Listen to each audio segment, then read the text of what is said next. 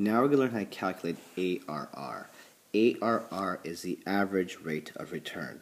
So by this, we're looking at over the life of the investment.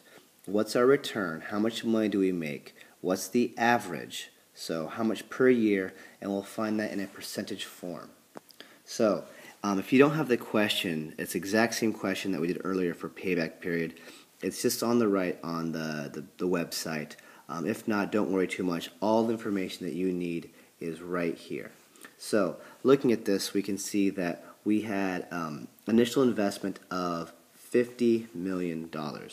So that shows year zero. It's a negative number. That's the money we spent for our investment. And our cumulative, therefore, is also a negative 50. All the cash flows were given to us. So just every year, that's how much money we make off the project. And then our cumulative is just taking into account, it's our net cash flow. We take into account the investment. In calculating ARR, the most important numbers are right here, our last cumulative cash flow number. So if the project goes for 8 years, we look at year 8 and see what's our total cumulative in the end. What's that net cumulative when you account the initial investment?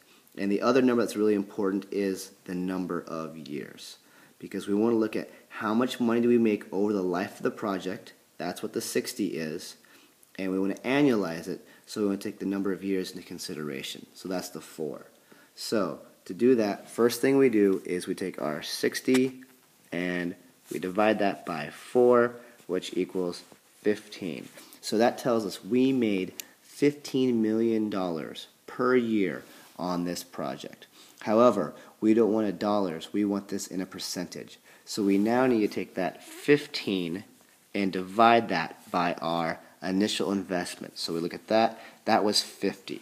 So we put our 50 here, and that will give us 0.30, which tells us 30% average return on our investment, which is a fantastic return for any investment. If you ever have that opportunity, you do need to go for it, unless it's too good to be true. But that would be a fantastic return for any business.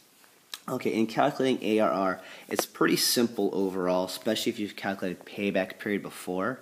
But things to consider are some of the positives and negatives of this. It's a simple calculation. It helps us look at whether we're meeting a certain benchmark.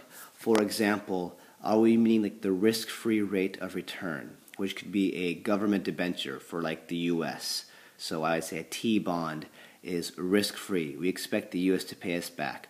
You should at least be making as much, if not quite a bit more, than the risk-free rate of return. Or are we making more than our other projects, the benchmarks that we set forth? So it's a nice way to compare our investment, see if we're making that return. Some of the disadvantages when you look at ARR, one big thing is that the reliance on forecasting. Forecasting in the end is basically an educated guess, and it really is a guess, and you're going to be wrong. So we see right here, our cash flows, they gradually go up, go up, go up, and then boom, year 4, it's huge, 50 million. Now, there's a lot of assumptions going on with this, and those assumptions could be wrong. And if year 4 happens to be wrong, then that ARR that we think we're going to get, that 30%, could be very, very different. So we're putting a lot into the forecasting and those assumptions, which typically are wrong. Hopefully, for us, they're wrong the way that we're actually making more money if we're choosing this investment. The one other thing is the time value of money. So when we look at this, this 50 million could happen in year 1, it could happen in year 4. It does not matter in calculating ARR. It's all the same. And in reality, we know we'd rather have 50 million in year 1 than year 4. Just like if someone offers you $1,000 today or $1,000 a few years from now, you want that money today. It is worth more money today. All right, well that is ARR. It's pretty simple. Yep.